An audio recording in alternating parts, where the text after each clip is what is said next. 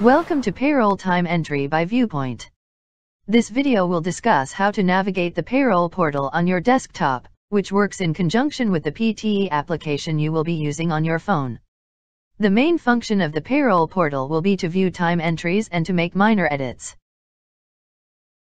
To start, enter your email address and password and log in. Here is a quick tip. Create a shortcut or bookmark for this website to access it quickly. First, copy the URL link at the top of the browser. To create a Google shortcut, click here.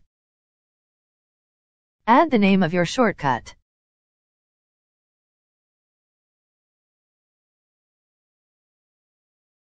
And paste the link here.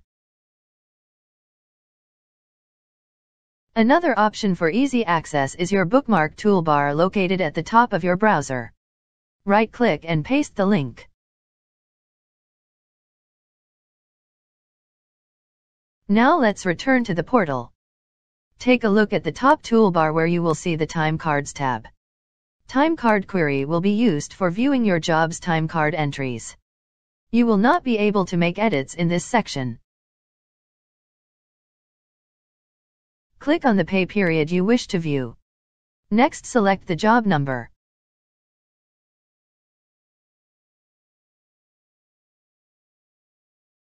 Hit the query button to view.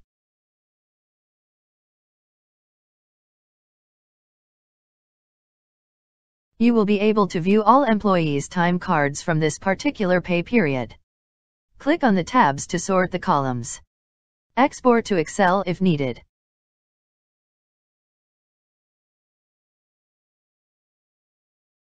Next, we will explore the View Pay Periods page.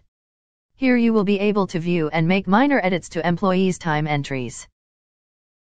Select the desired pay period and job number. All edits must be made before Monday at 3 p.m. for the previous week. Click Query. Here you will see a drop-down list of employees. This list is showing you the results of the PTE application entries from the foreman and sub-foreman that have entered their crew's time and synced from their mobile devices. If the foreman did not sync, the information will not be displayed here. Look under the Entered By column to see which foreman entered the time card.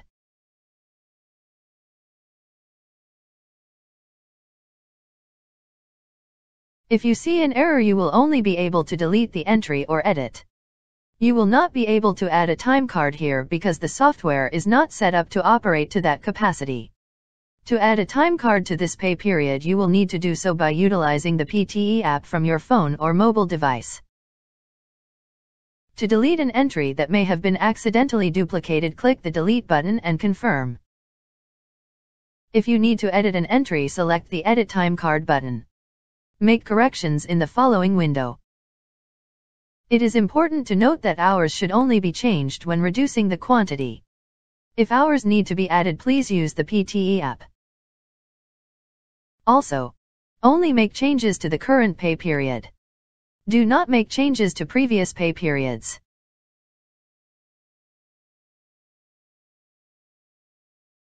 Click Save. Once saved, changes will be automatically synced and no further saving will be required. Again, all edits must be made before Monday at 3 p.m. for the previous week, or the changes will not be reflected on the employee's paycheck.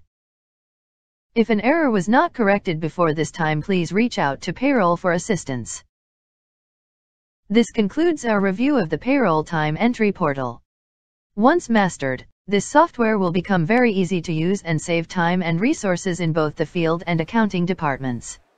It is important to remember that general foremen should delegate time entry on the PTE app to the sub-foreman for their respective crews. For questions, please contact the operations team.